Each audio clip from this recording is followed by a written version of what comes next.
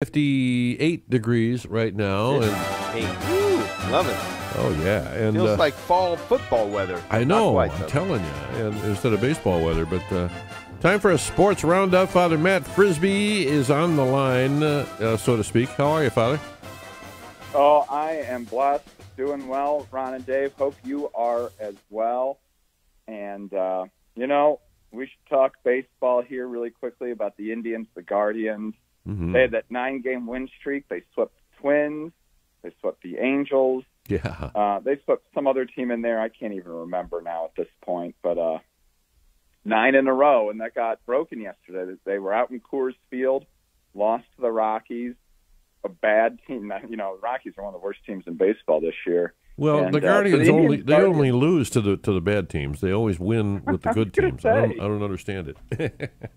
Yeah, that's exactly right. But I think it's worth talking really briefly about Jose Ramirez, their star third baseman. I saw this stat that he through 52 games, it was in company with 2 other players of having hit 15 or more homers, driven in 50 RBIs or more, stole 7 bases or more, and struck out 25 times or less. So he's done that through 52 games. The other 2 players, Ken Griffey Jr. in 1999 and Babe Ruth in 1930. Wow. So not bad company. Not bad company. The other thing for the Indians Guardians, they have one of the best records in baseball.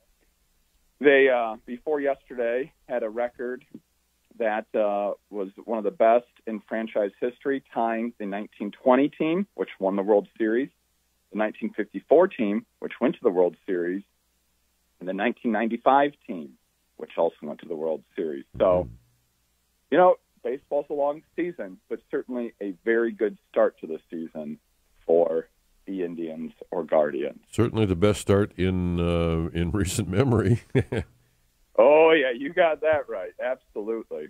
So that's a little bit on the baseball front, and we should move on to basketball. And, Wendy mentioned the passing of Bill Walton.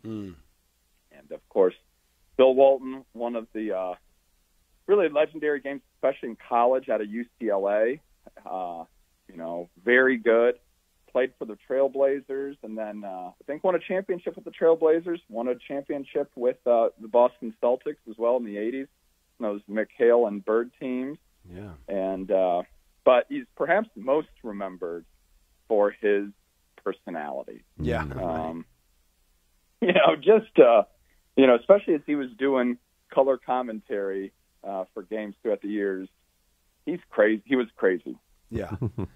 Yeah, his opinions were fabulous. He'd also kind of get going with his fellow broadcasters on particular topics, and he didn't mind defending his point of view.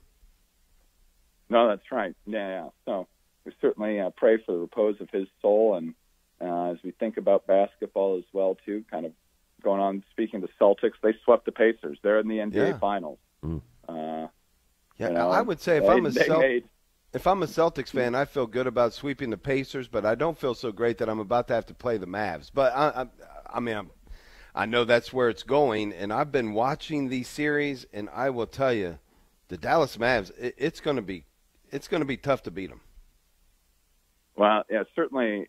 They have Luka Doncic, who is one heck of a player. The Mavs have. He is difficult to defend. Yeah, and then also Kyrie, and I'm kind of a bigger fan of Kyrie. The guy is just really pouring it on right now. He's had some difficult years, but he's showing all the potential people thought he had. Obviously, winning the championship with Cleveland back in the day with LeBron, but now right back at it. Yeah, that's right. He clearly still has gas left in the tank. You're right. He really found some hard years where, he was on these teams with like the Nets with Kevin Durant, and they never did anything, but he's kind of found a good home there in Dallas. And, they've got things going too. I would think it should be a pretty good finals. I go back. I went to my one NBA game this year back in February, Cavs and Mavs. Oh, really? And, wow.